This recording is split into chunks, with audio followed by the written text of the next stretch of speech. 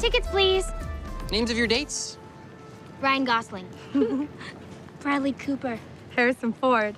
Lisbeth, enough with your grandpa fetish. It's gross. I'm bringing Tommy, my boyfriend. How predictable. $50. You just gave that guy free tickets and he smells like a field of armpits. This year, in support of our queens, the homecoming theme is homecoming out. Bring a same-sex date, you get in free. Everyone else, $50.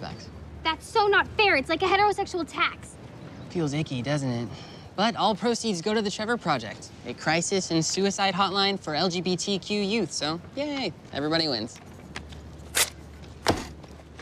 You two coming together? Layla, Lisbeth. You get way too much pleasure torturing her. Take over. Please, she's so two-dimensional, she's practically a character in Glee. So we're going to this thing together, right? Oh, I figured you'd be taking one of your college boy toys. They all think I'm in college, too.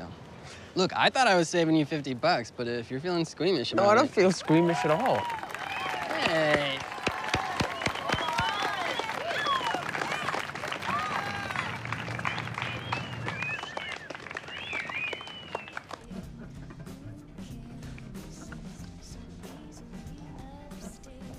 Hey there, stranger.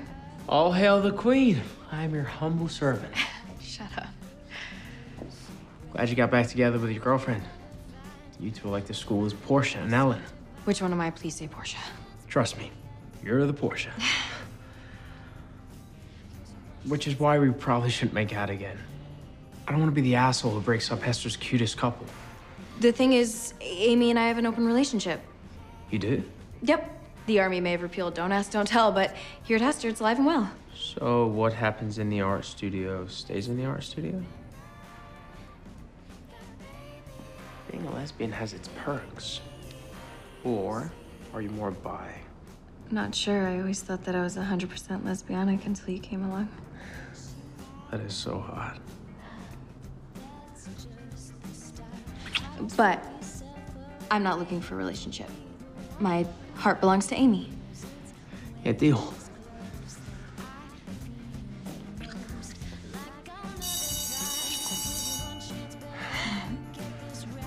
To be continued. Meryl Streep, watch out. You're really going method with this whole lesbian thing. What do you want now, a kidney? $50.